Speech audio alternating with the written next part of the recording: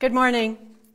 This morning as we begin our time of prayer, if you have any prayer requests, please add them to the chat features on Zoom or Facebook, and feel free to send them to prayer@parkhillchurch.org.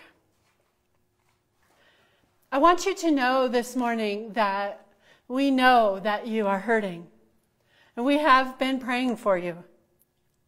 Between the 200,000 deaths from COVID, the fires, the hurricanes, the election and life in general, and then the death of Justice Ruth Bader Ginsburg, there is so much grief and anxiety, and those are just a few of the emotions that we are feeling. Please know that we are praying for you and that we are holding you all in our hearts. I'm going to begin this morning with a practice that is familiar because we need familiarity this morning. So take a deep breath and put your feet firmly on the floor. And then take another breath and rest your back against something.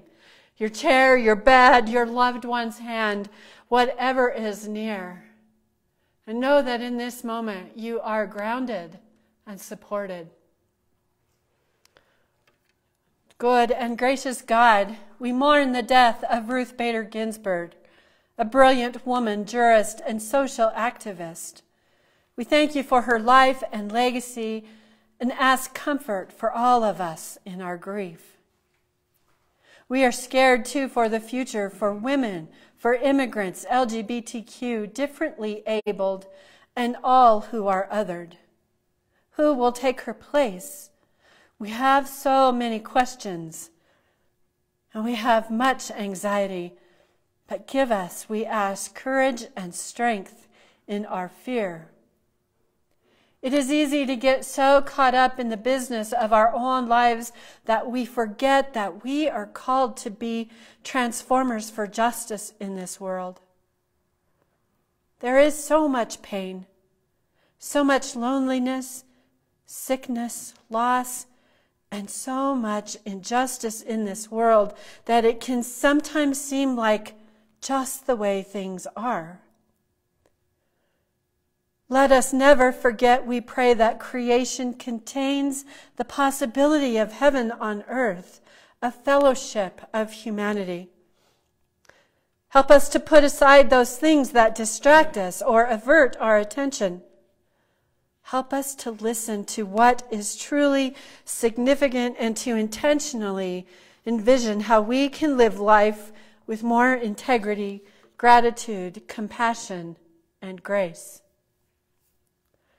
Let us never forget that the teachings of Jesus, as well as the teachings of so many other great spiritual leaders, can lead us to a world where suffering is greatly reduced. Empower us for peaceful living, we pray, asking us to consider the needs of others as well as our own, and call us to live non-violently with loving kindness and conviction in the face of life's trials.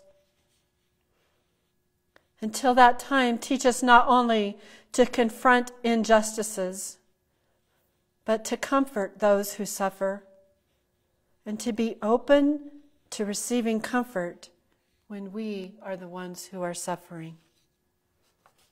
Amen. And now let us say our common prayer together. Our Creator, holy is your name. Your kingdom come, your will be done, on earth as it is in heaven. Give us this day our daily bread, and forgive us our debts as we forgive our debtors.